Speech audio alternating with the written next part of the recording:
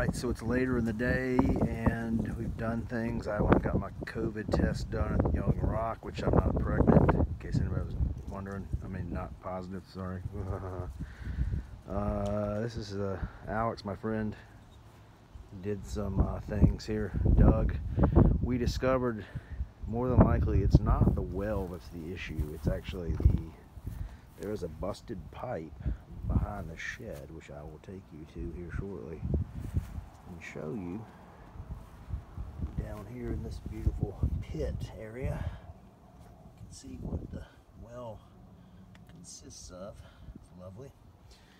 And then up there is the under here. Let me take this off of here. Under here is where the actual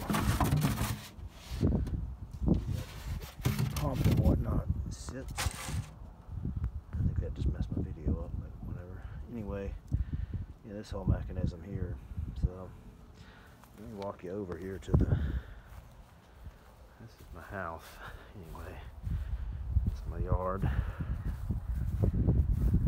It's about 2 acres. Let me walk you over here and show you this, the 6th Great Lake we got going on out here. This is a shed that I paid way too much for.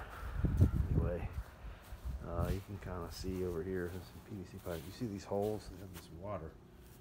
We determined that there's a toilet in the shed, so you can see back here it's wet and water. So I got to get a plumber to come out here. The good news is it's not the well and it's not the hot water heater, so that's good. God is good.